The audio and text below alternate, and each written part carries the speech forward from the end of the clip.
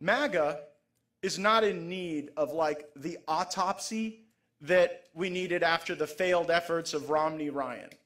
MAGA is a living, red-blooded movement of patriotic Americans calling for a new generation of champions. I can tell you that the hardest working and most talented member of the United States Congress is an Ohio man named Jim Jordan.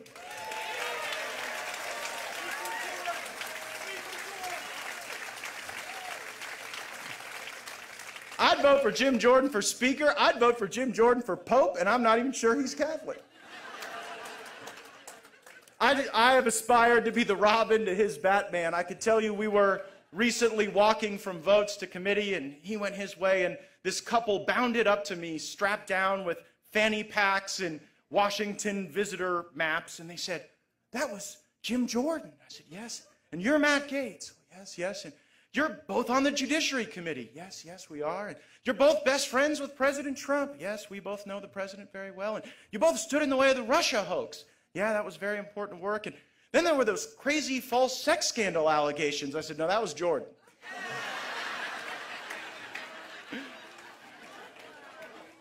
But socialism will hurt our nation far more than imagined smears and scandal. Fortune favors those who serve the people, and that describes MAGA, not the current president. I have a question. What do you think of your current congressman, Anthony Gonzalez? Do you think he's likely to prevail in a re-election campaign? No? Well, I have to ask then, is it likely that the Anthony Gonzalez congressional career might mirror the Anthony Gonzalez NFL career? Whole lot of hype, first-round draft pick, out in 4 years.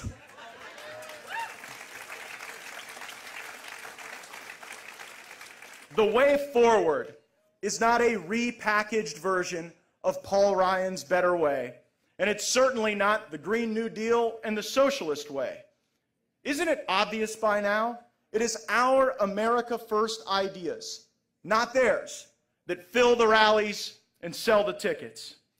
I am told that the Strongsville GOP has never sold more tickets than for today's event.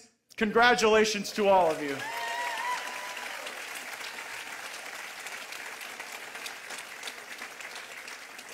And look at who you invited to your state.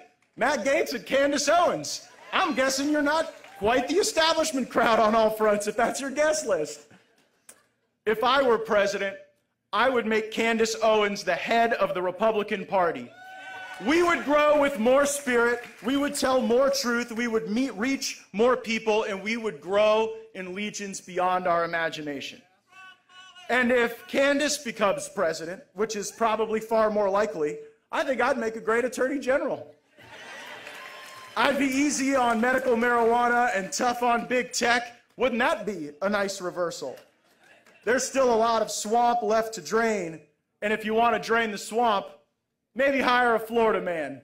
We've drained lots of swamps before, and we know how to finish the job.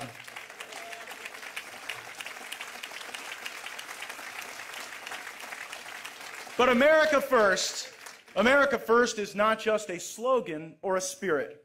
It is an agenda. We believe that it is immoral to take money from our citizens and give it to other nations who hate us. We believe that American citizenship is so precious that it should not be given to people who come to our country illegally. We believe that the trade policy of this country should benefit Main Street, not Wall Street. We believe that the country that we live in and love should have the capability to defeat any foe, to vanquish any enemy and win every war, but that we shouldn't send our best and most patriotic to forever wars for unknowable gain. We believe that critical race theory or any other program meant to teach us to hate one another based on identity should be abolished.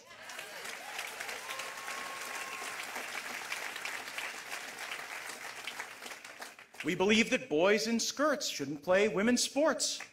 That one is so obvious I can't even believe I have to say it out loud, but apparently it's 2021, and now we do. We believe that cheap Chinese goods often make cheap American men, and we believe there is nothing honorable about Apple and Walmart relying on Chinese slaves to make our products. The goods they send us aren't that good, and they come at the price of our communities. We believe it is more important to be effective than woke, and we believe that America never owes an apology for exceptionalism. And so if you believe these things, if you believe that America is a wonderful country, not intractably racist, if you believe that MAGA is patriotic, not deplorable, if you stand for the flag and kneel in prayer, then welcome, my fellow patriots. You're in the right place. America First is the movement for you.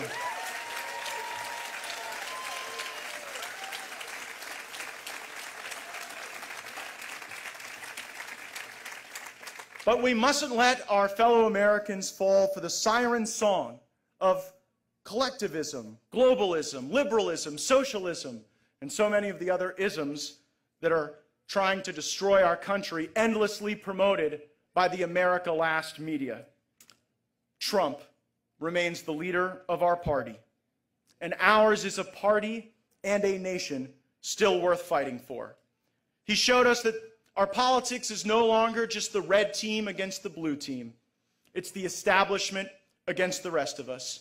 And there are more of us than there are of them. We are the strongest, most powerful movement in American politics today. As the 45th president reminds us, we are the elites now. There are many powerful forces trying to bring Trump and his allies down, but we will not let that happen. For there is no place to run, no distant land to convert to our purposes, should America fail. I love this great country with all of my heart. I know that all of you do as well. Let's fight with all we have for her. God bless you, and let's go get them.